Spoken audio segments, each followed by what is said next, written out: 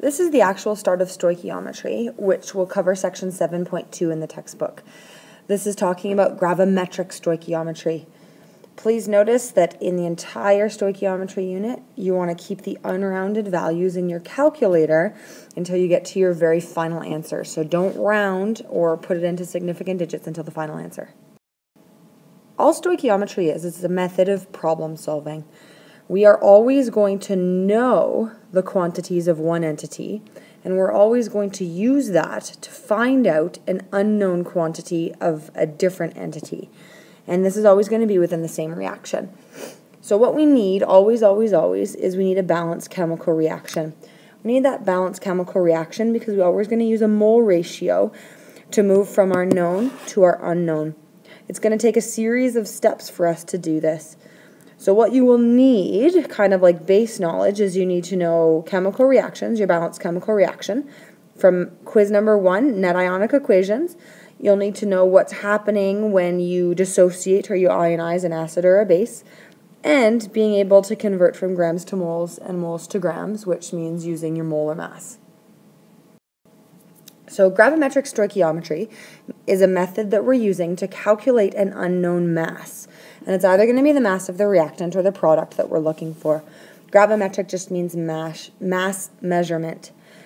So again, what we're doing is we're predicting the mass of a product, and we could also be doing figuring out the amount of the reactant that we need in order to make the certain amount of product that we're looking for. Every single stoichiometry question, you're going to do the exact same 4 steps. First step every time is going to be your balanced chemical reaction. Underneath that balanced chemical reaction, what I would suggest you do every time is list what you know and list what you don't know. So that means you're listing your measured mass that's given. You're putting down your question mark. Your question mark is going to show you what unknown quantity is required. And you're putting down your conversion factors. So that means you're writing down what your molar masses are for both your known and your unknown. Your second step is you're going to find the moles of the thing that you know. Your third step is you're going to use the mole ratio, and you're always going to need to use your mole ratio in this third step, and you're going to find the moles of the quantity that you don't know.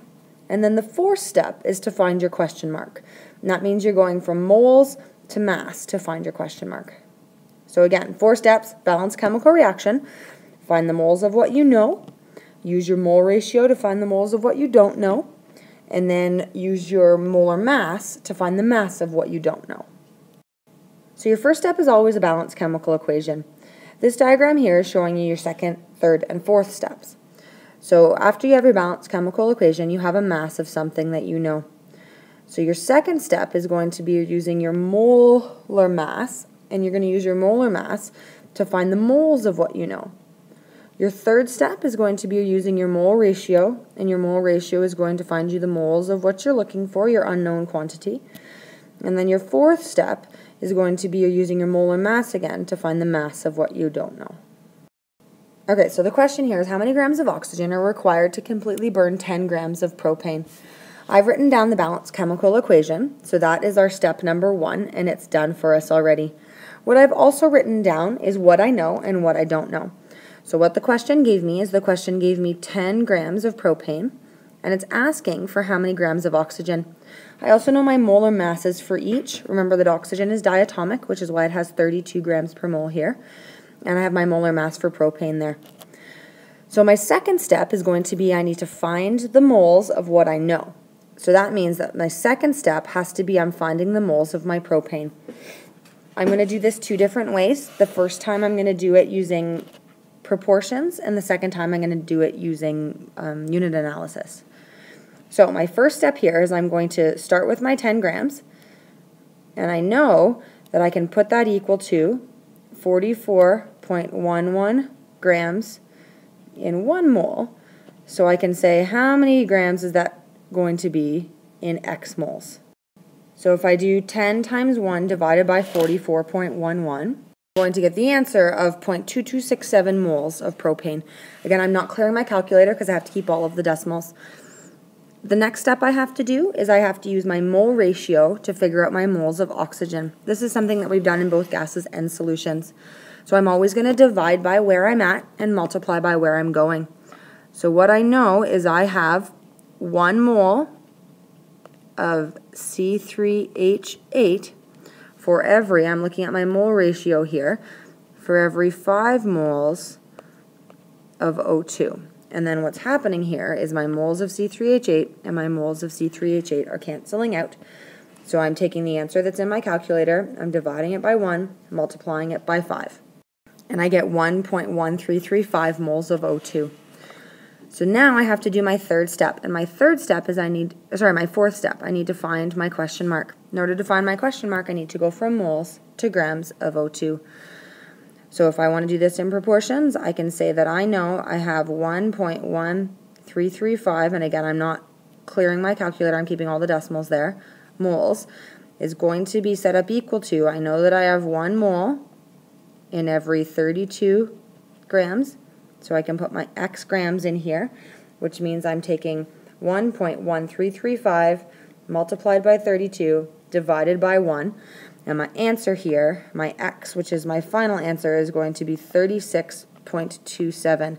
When I go back and look at my significant digits, I need 3, so I have 36.3 grams. Final answer. I'm going to stick my final answer in a box so it's easy to see. If I want to do this by unit analysis, I'm going to start with what I know. I'm going to start with my 10 grams, and that is I have 10 grams of C3H8. And what I'm going to do is I'm going to use my mole ratio. So I know that my molar mass, and I need to get rid of grams, so I'm going to put my 44.11 grams on the bottom and my 1 mole on the top so that my grams will cancel out.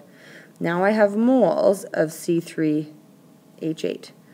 So I'm going to use my mole ratio here. I'm going to put 1 mole of C3H8 on the bottom and 5 moles of O2 on the top. So my moles of C3H8 and my moles of C3H8 cancel out, and now I have my moles of O2. Last step, what I'm looking for at the very end here is grams of O2. So that means I have to put my 32 grams of O2 on the top and my 1 mole of O2 on the bottom so that my moles of O2 cancels out, and the last thing that I have left is my grams of O2. If I do the math here, I'm going to get the exact same answer, which is 36.3. So if I look back at this question, my first step was my balanced chemical equation. My second step was finding the moles of my known. The third step was finding the moles of my unknown. And the fourth step was finding my question mark. If you understood that example, then try some demands. Otherwise, I'm going to do a next example on the next slide. Okay, so here again, we're going to do the exact same 4 steps. My first step is balanced chemical equation, which I've given you here. Underneath my balanced chemical equation, I've written down what I know and my question mark, as well as my conversion factors. And in this case, because I'm going from grams to moles, I'm using the conversion factors of my molar mass.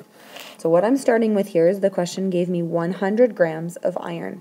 So my second step, what I'm going to do is I'm going to find the moles of my unknown. Again, I'm going to do it using unit analysis last and using proportions first. So if you want to do unit analysis, fast forward. So what I've done here is I've set up that I have 100 grams of iron, and I've put that equal to my molar mass, and I did 100 multiplied by 1 divided by 55.85. It's going to get me 1.79. I'm not clearing my calculator yet. My step number 3 is going to be find the moles of my known, and I'm using my mole ratio, so I have to multiply this. My iron is on the top here, which means I have to put my iron on the bottom, and I know that I'm going to have, based on my mole ratio up here, I know that I'm going to have 2 moles of iron. For every over here, there's no number here, so for every 1 mole of Fe2O3, and then what I'm doing is I'm canceling out my moles of iron and my moles of iron.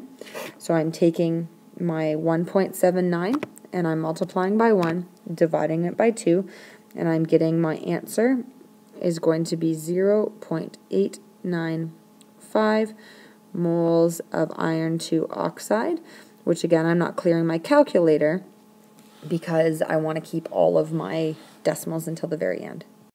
My next step, again, I'm going to use my mole ratio. I know that I have 0.895 moles, and I'm going to set it up to my molar mass, which you can see up at the top, and I know that I have 1 mole over 159.7 grams, and I can put it equal to X. So what I'm doing here is I'm taking my 0.895 plus all of the rest of the decimals and multiplying it by 159.7. My final answer is going to be 142.97. And what I can see up here is I need 4 significant digits, which means I'm going to have to keep 143.0 grams. And I'm going to put it in a box for my final answer. Next I'll do unit analysis, and I'm going to do that in blue. So I'm going to start with what I know. I know that I'm starting with 100 grams of iron, and I need to use my molar mass, which means I'm going to have to put 55.85 grams on the bottom, and again this is of iron, and I'm going to put 1 mole of iron on the top. That way what I can do is I can cross out my grams of iron and my grains of iron, so I've just gotten my moles of iron.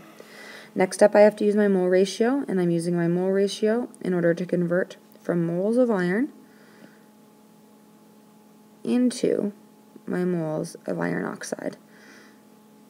So I'm looking at the mole ratio in my chemical equation, and again I have 2 moles of iron for every 1 mole of iron oxide, so I can cancel out my moles of iron and my moles of iron.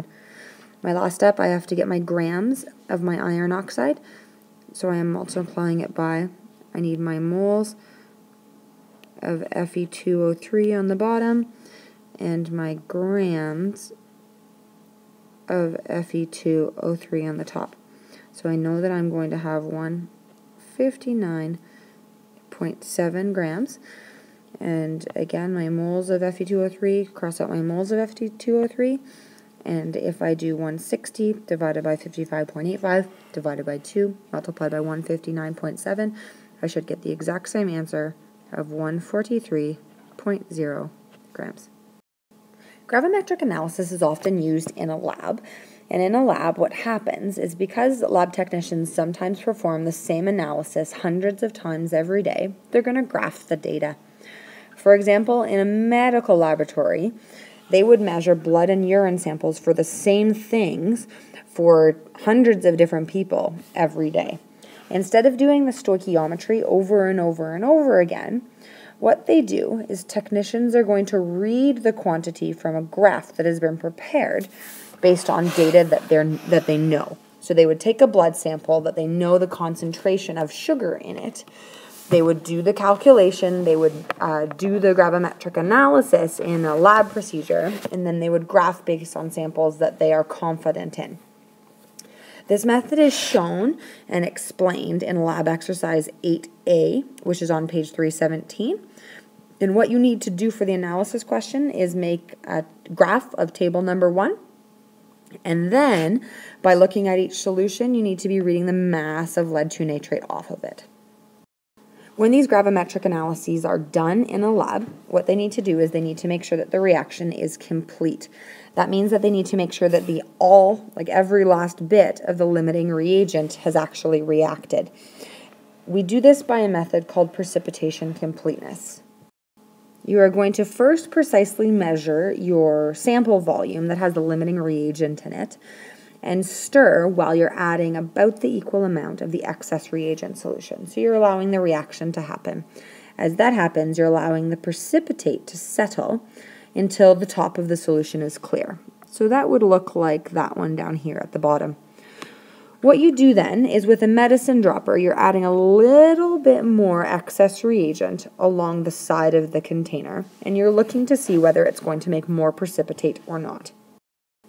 If you do see that there's cloudiness, you would see something like picture number A, and that's telling you that there still is some limiting reagent and it still could be reacting. If there's no cloudiness visible, then that means that your reaction is complete and you are finished.